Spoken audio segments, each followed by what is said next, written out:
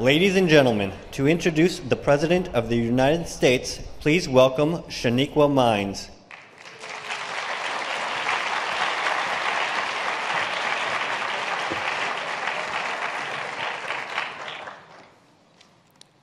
Yesterday, capital Y-E-S-T-E-R-D-A-Y, yesterday. This was the first word I was taught to spell by my late grandmother, who raised myself and two siblings in a rough, drug-infested, and violence-stricken neighborhood in North Philadelphia. At the time, my grandmother struggled with substance abuse, and while she and my grandfather struggled to provide an acceptable home for us in a small apartment, it was clear to me, even at age 6, that the life I was living was a life set up for failure. My grandmother's substance abuse affected me in many ways, but one way in particular was it played a part in me beginning school a year late. Having a young mother and absent father, somehow school was pushed back for me, but it did not hold me back, as my grandmother made sure I've always been ahead of the game, teaching the basics before I even entered kindergarten.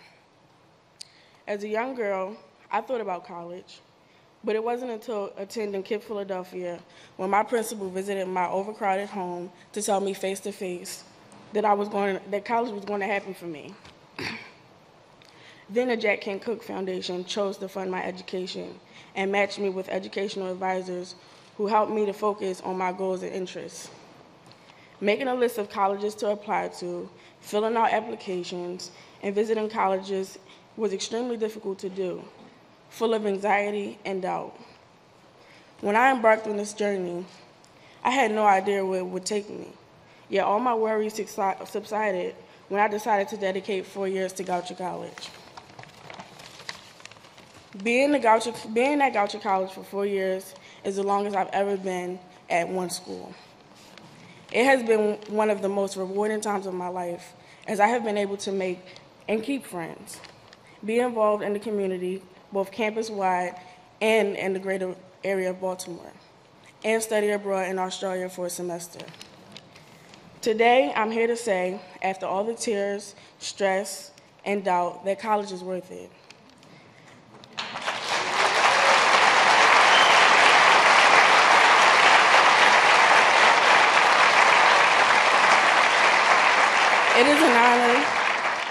It is an honor to not only tell you all that it is worth it, but to tell all the students who are the first in their family, like me, that it is worth it. I would like to proudly and genuinely thank President Obama, along with you all, for making the commitment to students to get them to and through college successfully. Thank you for committing to making college more affordable for generations to come, for raising awareness about the needs for college counseling, and for encouraging colleges to support students all the way through graduation. Please help me in welcoming President Barack Obama. Thank you.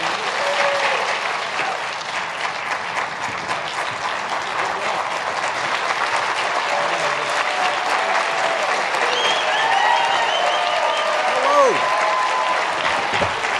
Thank you so much. Thank you. Thank you, everybody.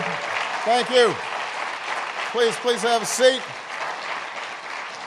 Thank you so much. First of all, can everybody please give Chionque a big round of applause for her great story? We are proud of what she has achieved and the spirit that she represents. And when it comes to higher education, we spend a lot of time crunching numbers and statistics, but ultimately what matters, and what has so many of you here today, many of you who've made this your life work, is making sure that bright, motivated young people like Chionque and all the students who are here have the chance to go as far as their talents and their work ethic and their dreams can take them.